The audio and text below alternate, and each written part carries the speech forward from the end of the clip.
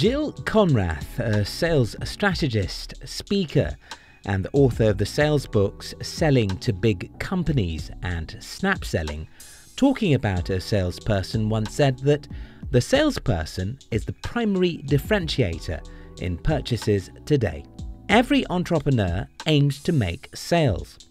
However, this seems to be the toughest part of being an entrepreneur. No matter how good your product might be, if you do not make sales, then it's as good as useless to both you and the rest of the world. So how do you make people buy your product and record huge sales? First, to understand the concept of selling, it is important to approach the marketplace from the perspective of everyone being either a seller or a buyer. Pretty easy, right?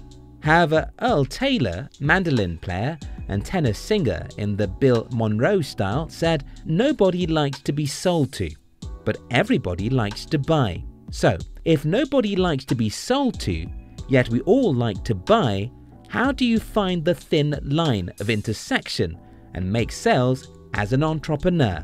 In this video, I'll share with you how to be a great salesperson. If you're new here, consider subscribing so you won't miss other interesting videos like this. 1. Research who you are selling to. The first most important step in selling is making sure you do your research well enough to know your target audience. Know who you want to sell to, because the secret to selling anything to anybody is not selling anything to anybody.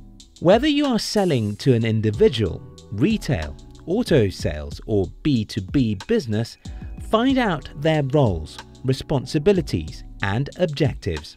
Understand as much as you can about what's in it for them. This is called creating an ideal buyer profile, and it's like having a secret weapon. Doing this will help you identify your customer's need, and when you do, you can prefer a solution, which in this case is your product.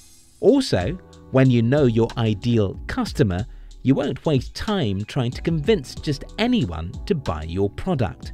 Instead, you'll have more time to devote to buyers with higher chances of becoming your customers. 2. Solve a problem. Another thing to understand about sales is that people don't buy their way into something. Instead, they buy their way out of something. For instance, you buy food or drinks because you're hungry or thirsty, and you need to get rid of the thirst and hunger.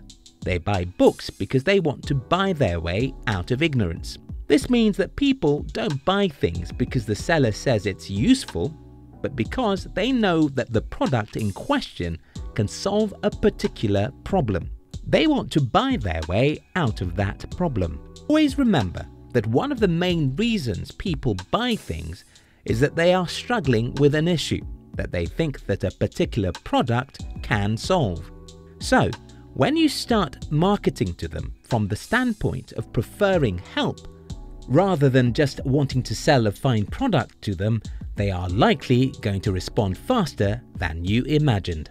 3. Make it all about them. Have you ever had to listen to a friend or relative who did nothing but talk about themselves the entire time? How boring was that? In the same way, prospects don't like it when salespeople do nothing but talk about their companies or products at length. You might perceive it as informative and interesting, but to them, it's all irrelevant, which is why your sales pitch should always be channeled towards them. Make it all about them. How do you make it all about them? Simple. Appeal to their emotions.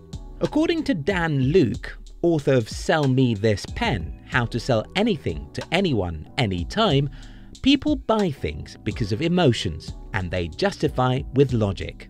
When you understand this, you'll stop trying to push your products, your services, or the features and benefits of your product down people's throat. For instance, according to Takarudana Mapendembe, a close friend of his once bought filthy shorts worn by David Beckham when his team Manchester United won the UEFA Champions League in 1999. Can you guess how much he bought it for? It was a huge 5-figure price for a filthy used pair of shorts that probably were worth less than $5 when Manchester United bought them new for their team. You know why? The seller sold to his emotions.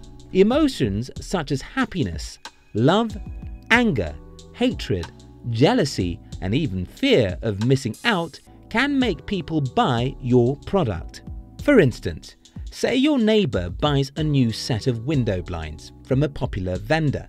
There is a high probability that you'll want to get something even fancier, either from that vendor or from a much more popular vendor. Why? That's jealousy. A person may decide to buy an electronic fence, for instance, because they are angry at their neighbor's disturbing dog or cat, which keeps coming into their compound. On the other hand, people may decide to buy your product to surprise a loved one or to make them happy or celebrate them. So, in marketing your product, try to appeal to the emotions of your prospect. 4. Be an expert in your field. You see, most people have sales wrong. Your job as a salesperson is to find out what people's needs are and help them find a solution to it so that they can achieve their goals. And you know what? Your customers need to know this and see this, that you are there to help them achieve their goals. They need to see you as an expert who can help them as far as that particular need is concerned. Hence, you should prove to them that you are able and willing to help them succeed in their quest for success towards a particular need. 5. Always be mindful of the fact that people buy stories, not product and services. As a salesperson, you need to understand that people buy stories behind a product or a service, not that actual product itself. For instance, why does a filthy pair of shorts worn by David Beckham during the game where Manchester United won the UEFA Champions League in 1999 cost more than 100 times than a new one?